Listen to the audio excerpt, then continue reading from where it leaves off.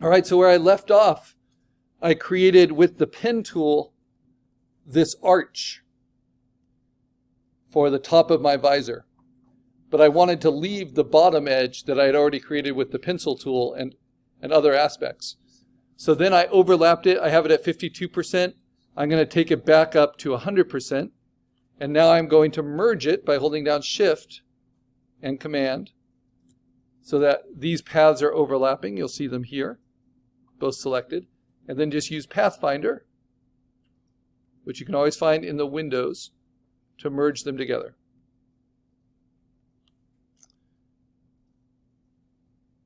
Let me try that one more time. Make sure they're selected.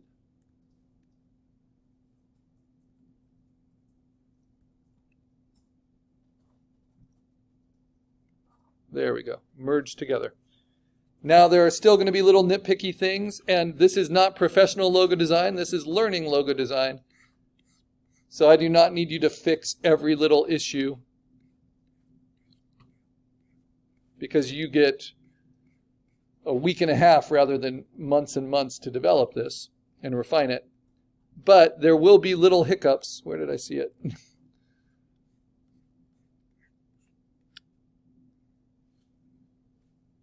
Where was it? Like that curve is a little off. There's this little hiccup here. The reason it recenters every time I zoom in is because it's averaging on the whole shape. So that's annoying. So sometimes you just want to deselect to zoom in. And there it is, that little hiccup. So the reason you want to understand the pen tool is so you can always see those anchors and understand what you can do with them. So I'm going to just nudge that anchor right there.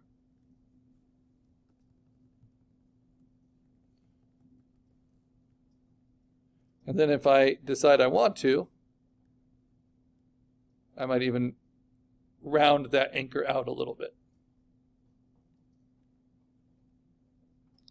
Got to use a small selection tool, that's why.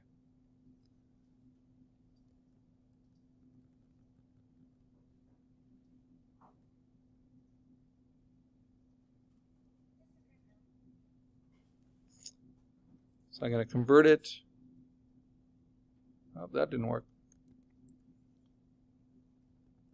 What is going on? Let's see. Oh, so I'll just play with this curve.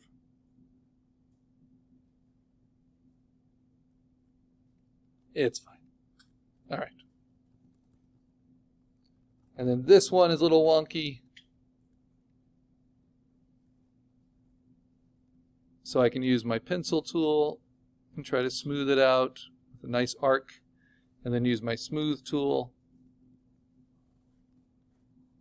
But again, these don't need to be perfection yet, right? I was trying to learn the basics. So now I have all this complicated stuff back here.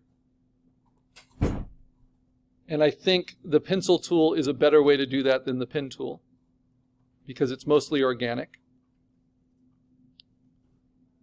So I'm going to build on to something I've already drawn and extend it.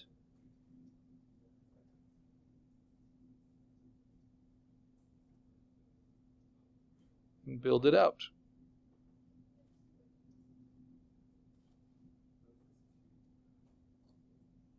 I have way too many shapes going on.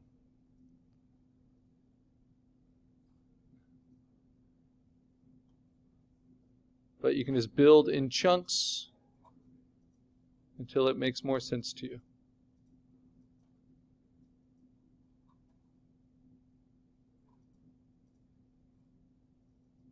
But what I like about this design is how it goes between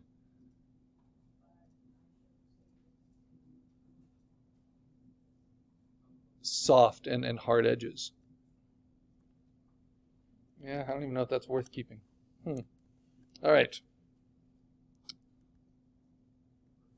Tough.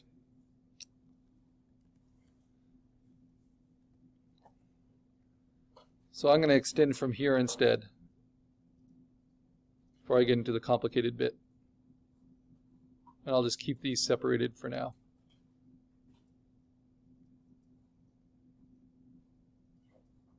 And I know I'm off. That's because just like when you're inking something, sometimes the angle of the paper matters. So I can show you how you can change that, but I'm moving so many places. So if you hold down spacebar, you get to the move tool. As you're zoomed in, you can kind of just, or the hand tool, and you can kind of move around. If you, oh, you don't have the hand tool in your basic settings here. Let's see. There is a hand tool option that you can put into the toolbar and an image rotation option that goes with it. So they're under navigate. So if I wanted to move the hand tool in, I could, but basically spacebar will get you to it. Then I can keep using the pencil tool. I'm going to take this opacity down a little bit so I can see my sketch, and then just work on refining it, just like cutting out with scissors.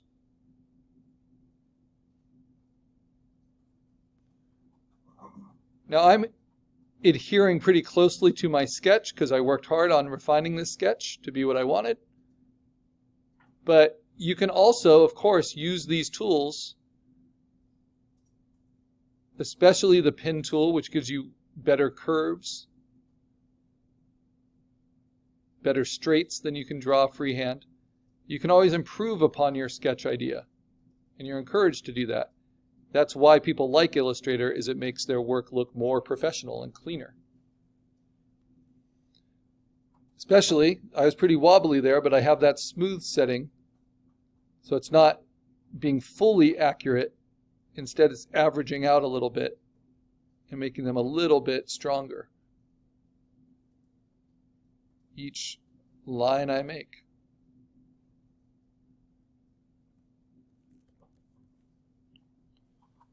Now, how do I cut out a chunk?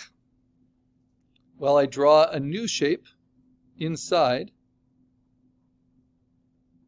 I make sure to close it, and then I subtract that by holding down Shift and Command from the one behind it, and then using Pathfinder, and cut it out.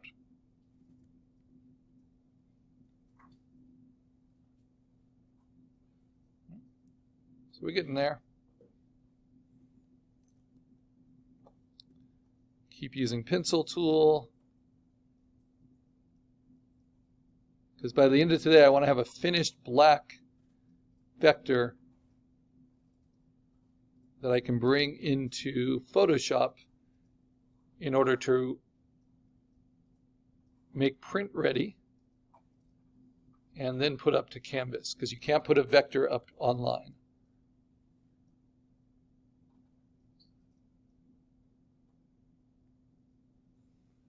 Logo design will often have little repetitions in shapes, so like these crenellations, I can echo here, the slightly rounded. Even though it's a dynamic design, I'll save my horizontal as just an accent right there. But every little nuance matters. That's why people can really kind of kill themselves trying to get Illustrator to work well for them. Okay, and then here we have the Alamo College's logo just kind of turned upside down. So I'm going to try to do this fairly accurately.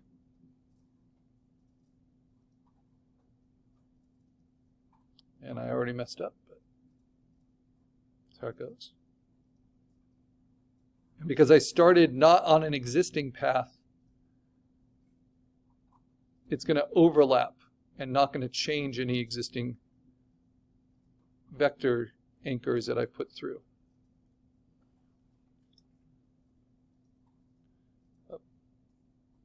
Fill that with black. It looks terrible. So I'm going to change this to be a little less smooth, because I need to do more of these sharp angle changes. Smooth does not always like that.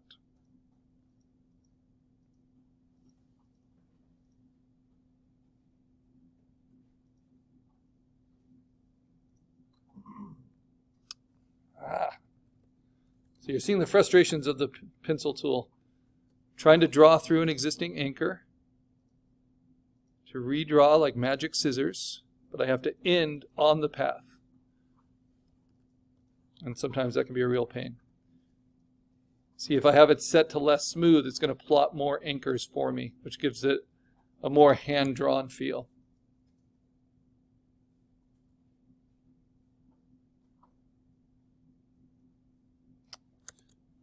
All right, I'm getting frustrated because it was working great before.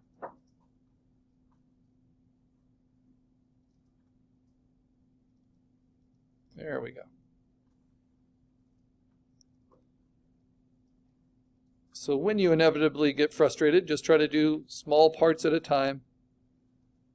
You can always move to another part of the logo. And that's where the simplicity of the logo is always the goal. You're not trying to have so many components. Mine's got a lot. But I want to see how this works out as a vector.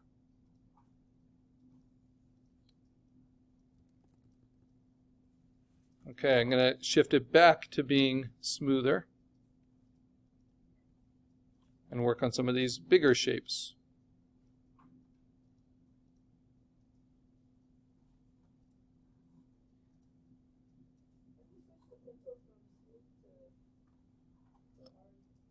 You double click on the pencil tool, on the tool icon itself,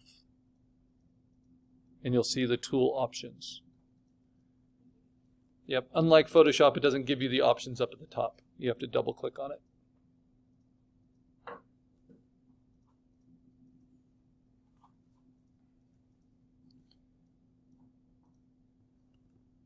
Okay, now I can merge these shapes with my existing shapes just by holding down Shift and Command and then using Pathfinder, merging them together. So they're all one shape. And anytime I want to check kind of how it looks, I can just turn off my sketch. Decide, do I need another component there? That doesn't look too bad. But then when you merge together, you'll have little things like this that happen. And then I need to clean those up with the pencil tool. First select them so you can see the anchor points. And then redraw.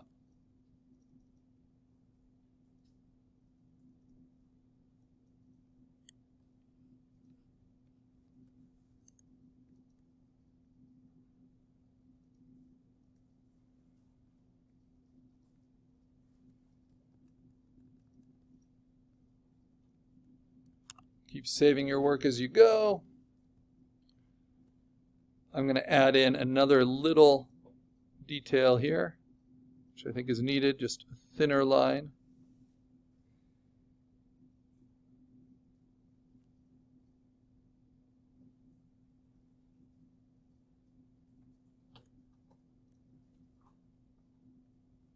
But that's about as thin as I would ever get with this logo. Because when it gets smaller, you're not going to see that. But I want it to feel like a mechanism. So that's a different part. All right, now in here,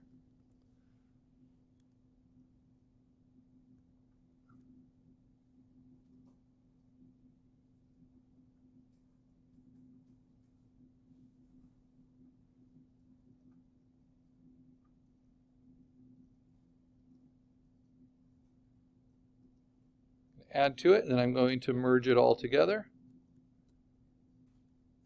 Command and then Shift. Make sure everything's overlapping. Then Pathfinder. Pathfinder is really the professional tool. You can't do a lot of the important stuff in Illustrator without it. Merging together, cutting things out. And it's not obvious where it is or what it is. So just getting used to using that will do a lot for your professional practices.